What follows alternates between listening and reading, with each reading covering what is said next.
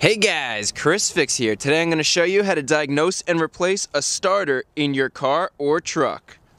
In most situations, when the starter goes bad, it's completely random and there's no warning. For example, I got in my truck, I went to go start her up, turn the key,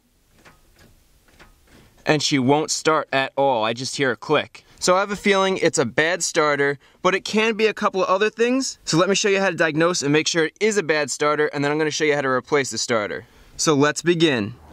Now there are 4 common problems other than your starter which could prevent your engine from turning over. You could have a dead battery, your anti-theft immobilizer might not be working, your neutral safety switch might be bad, or you simply have a blown fuse. So the first thing we want to check, and probably the most common reason a car won't crank, is the battery. And you can check a battery really easily on your own with one of these multimeters. Just set it to 20 DC volts, grab the 2 leads, touch one to one post and one to the other, and you can see our voltage is almost 12.4. You want your voltage to be at least 12.2 or above. If it's lower than that, try charging your battery and seeing if the car will start. Now testing voltage helps, but it doesn't tell you the whole story because it doesn't put a load on your battery. So you could get yourself a load tester like this, which will test the cold cranking amps of the battery under a load. Cranking amps are the amps the battery could deliver to run the starter. In this case, we want to look at cold cranking amps, which is 850. So we just put it to 850, hit enter, and now it tests the battery. And compared to the rated 850, we have 831 cold cranking amps, which is pretty close, so that's a good value. If this was significantly less, if this was like 600 or even 500, I'd consider getting a new battery. That could be why your starter isn't working. Now this load tester is a great tool to have, and I'll be sure to link this in the description, along with any products and tools I use in this video, so you could easily find them. And if you don't want to go buy one of these load testers, most of your local parts stores will load test your battery for free, so just go ask. Now our battery's good, so the next thing to check is each terminal. First you want to make sure that the terminal is securely connected to the post. A tight connection here is important. Next, check the connection for any corrosion. Even if the corrosion doesn't seem bad, try disconnecting the terminal, sanding down the post with like 200 grit sandpaper, and don't forget the inside of the terminal as well. The slightest bit of corrosion could cause a bad connection, and that could prevent the starter from working. So make sure you keep those terminals clean. Now there's one more thing I want to show you, and that's inside another car. If you go to start your car and you hear a rapid clicking sound, usually that's a dead battery and not a bad starter. You can see the voltage is low, so just charge it up and then the car should start.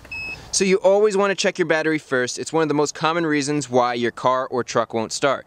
Another common reason is the anti-theft immobilizer. Many cars today have chips in the key which will prevent somebody from hot wiring your car. Now if this immobilizer goes bad, you go to start your car and it won't start. Now how do you tell if the immobilizer is bad? Well, you just go to the dash, put the key in the run position, and look for the anti-theft light. After a few seconds, it should go out if it's working correctly. So since the anti-theft light went out, I know the chip in this key works and the immobilizer is working properly. But to give you an example of a bad immobilizer or a bad chip in a key, I made a blank of my key. If the immobilizer isn't working, it'll stay lit or flash rapidly. So that's how you tell if your immobilizer's not working, which could be a reason why your car's not turning over. And since we're looking at the dash lights, I have one more thing I want to show you. It's not very common, but it's still worth a check. Put the key in the ignition, turn it to the run position, and you want to make sure that your check engine light comes on. If your check engine light doesn't come on, that could mean the car's computer isn't working. And if the car's computer isn't working, the engine might not turn over. So again, that's not as common of an issue, but it's something to look at since we're already looking at the dash lights. But the next problem is a common reason why your engine might not turn over, and that has to do with your neutral safety switch. Now I've done this before myself. Sometimes on an automatic car, when you go to put the car in park, you end up not pushing it all the way into park, so it's in between reverse and park. And as a safety feature, the neutral safety switch will prevent your car from starting if it's not in neutral or park. On automatic cars, the neutral safety switch is connected to the transmission. So just go underneath the vehicle. You can see the transmission pan is right here, and then right next to the transmission pan is the neutral safety switch. So when you shift into gear, the neutral safety switch lets your car know what gear you're in. Now a bad neutral safety switch will usually throw a check engine light. But one thing to check is to make sure your electrical connection is pushed all the way in, because they can loosen up from all the vibration. Now that's for automatic cars. Manual cars are a little bit different. For manual, even if you're in neutral, the car won't start. You have to press the clutch down, and that allows you to start the car.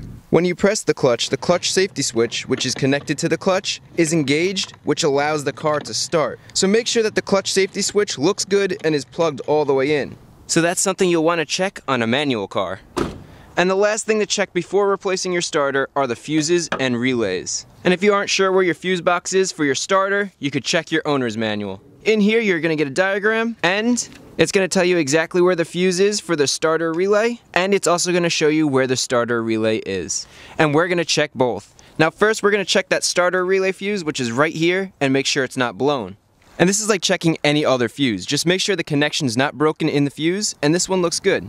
Although these fuses are a little bit different, if we put 35 amps across these, they pop, and that's what a bad fuse looks like. So we know our fuse is good. Now we're gonna go check the starter relay, which is this one right back here. To test this, have somebody start the car, and with your finger on the relay, you should feel and also hear a click. This clicking usually means the relay is working, but to be sure, you could remove the relay and swap it out with another one. Now with both relays in, we could try starting the truck. Again, I could hear the click, but the starter isn't engaging, so we know the relay is good. Now after checking the fuse and the relay and determining that they're good, we've checked many of the common problems that would cause a vehicle not to turn over. So I'm pretty confident that it's the starter that's bad. And with that being said, there's one more thing, it's kind of old school that I want to show you, and it's hitting the starter with a hammer to try to get the car started. So have somebody trying to start the vehicle as you're underneath trying to hit the starter with a hammer. Ready?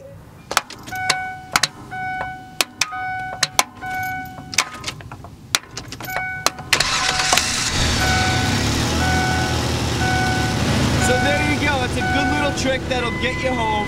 And now we also know the starter is definitely bad. Okay, cut it? Now many starters are accessed from underneath the vehicle. I already showed you because I was hitting it with a hammer. My starter is underneath the engine. And some cars like this Jaguar, the starter is located at the top. You can see the starter solenoid, and right below that's the starter. So you could actually get access to the starter from the top of the motor. You don't have to go underneath. So you're gonna wanna figure out where your starter is located, and in this case, I need to safely jack up my truck. And be sure to rest the weight of the vehicle on the jack stands, just like that, and then I like to leave the jack slightly touching the frame for some extra protection. And with the vehicle safely supported on jack stands, I like to come over and give it a good shake, make sure it's nice and solid, and it is. So now let's go remove the starter. Replacing the starter on most vehicles is fairly simple. All you need are some common hand tools. I always start off with some safety glasses because we're working underneath the vehicle. Need a good socket set with some extensions, couple of wrenches, and then some thread locker for when we install the new starter. So let's begin. And before we start removing the starter, the first thing you want to do is disconnect the battery by removing the negative lead so that there's no power going to the starter. Now under the truck, we're moving towards the front of the truck, passing the transmission pan, the cat, and ending up at the oil pan. To find your starter, you're going to want to find where the engine and transmission meet, because that's where the flywheel is, and the starter engages the flywheel to spin the engine. So if we look closer, the starter is right here. I'm going to loop around to the other side for a better view of how it's bolted in. So the starter's right here, and there's a bolt here, and a bolt back there. And that's all that holds in the starter. Now since there isn't too much room to remove these bolts, I'm going to be using a ratchet with a swivel head. So let's get all 3 bolts removed. And they give you just enough room to get the ratchet and your fingers in there to get the bolt out. Let's get the bottom bolt next, which has more room than the last bolt. And that's the second bolt. And now we have one more bolt all the way up at the top. And it's going to be tough to get to that one, but there's a trick. And that trick is to use a universal joint with an extension. The U-joint extension can be pretty loose, so a little trick is to use some black tape to limit its motion. And we'll snake that socket back there and loosen the bolt. Since this is the last bolt holding the starter in, as you remove it, make sure you hold the starter so it doesn't just drop, because it's pretty heavy. There we go. Now I'm going to rotate the starter so we can get access to the wires. Before we remove the wires, just note where the wires go. In this case, there are 2 different size wires, one here and one there. And the other thing I want to mention, sometimes the starter isn't actually bad. Rather, the connection is bad because it's all corroded. So you could always try taking the wires off, cleaning the connection, and putting them back on, and the starter might work. But the connection here looks good, so let's remove the wires. We have the smaller nut first, which is a 10mm. Good. Get that wire off there. And then we have the larger nut, which is a 12mm. And get that wire off. Good. This is a tight fit, but with a little bit of wiggling, the starter is out.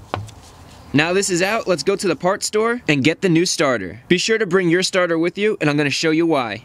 I'm at my local AutoZone, and they could actually test the starter to see if it's bad.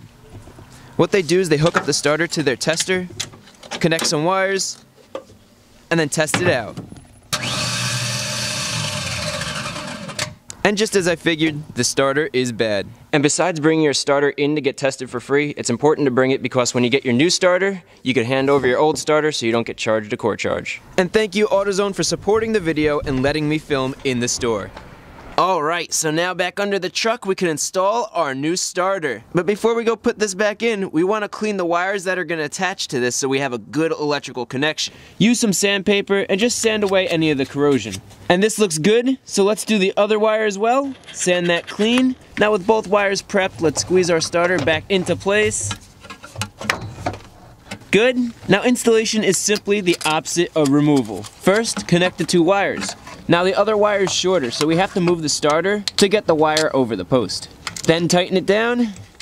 Next is an awesome trick that prevents corrosion and keeps the starter running great. And that's using silicone paste on the wires we just tightened down. Silicone's an electrical insulator and it's hydrophobic, so it prevents water from contacting the posts and wires on the starter, so they'll stay corrosion free. So give the exposed metal wires a light coat of silicone, and now we could bolt in the starter. So let's spin it around, push it in, and line up the bolt holes.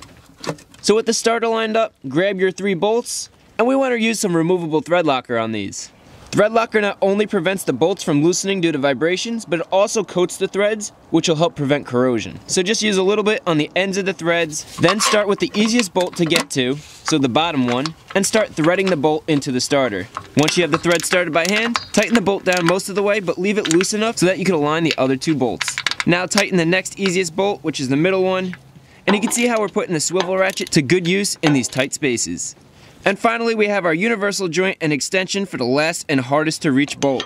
Get it in place and tighten it down completely to 20 foot-pounds. Now we're going to torque down the other 2 bolts.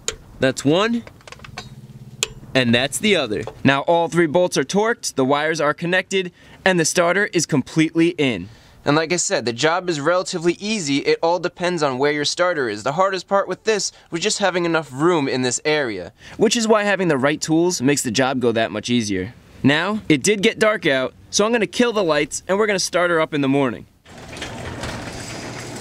And it's a good thing we got that done yesterday because it snowed. So let's go pop the hood and get that negative terminal on there.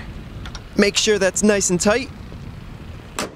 And with the battery connected, let's go start up the truck. I don't know about you guys, but this is always my favorite part whenever you fix something. Going to start her up, see if she works. Moment of truth.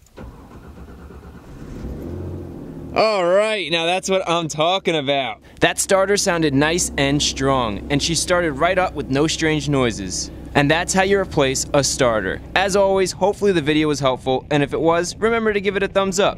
I want to hear your starter changing stories, from the easy ones to the tough ones, so make sure you leave a comment below. Plus, if you aren't subscribed, consider subscribing. And finally, all the tools I use in this video are listed in the description so you could easily find them.